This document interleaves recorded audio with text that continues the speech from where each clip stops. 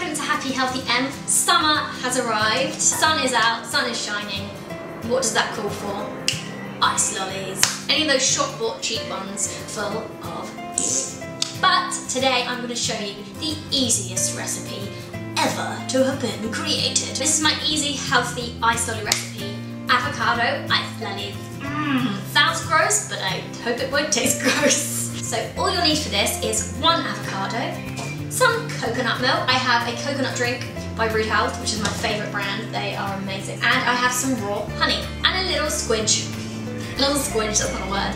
A little squeeze, a little squelch of lemon juice or lime juice, just to give that extra kick, that little ba-ba-boom, a little je ne sais quoi, a little I also used a handful of crushed up pistachios and some desiccated coconut. Now that was for the dipping to go on top, but you can use whatever you want. So all you have to do is smush up the avocado, pop in a cup of coconut milk, 1 to 2 tablespoons of honey, whack all of the ingredients together in a food processor, give it a little zhuzh up, or in a blender, or if you're really muscly, like myself, then just smush it up with a fork or a masher, one of those masher things. What's their official name? Who knows?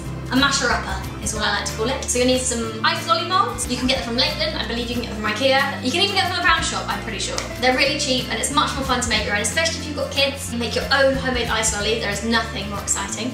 Pour the avocado, coconut and honey mixed up blend into the molds. Leave it in the freezer the night before. So I made some avocado ice lollies for today's sunshine because I had a feeling, also check the weather, that it was going to be a glorious day. And this is the easiest recipe and it doesn't cost a lot of money. It's one avocado, a bit of coconut milk and a bit of honey. If you don't want to use raw fancy honey, use normal honey or use maple syrup. If you don't want to use that, use some other kind of milk.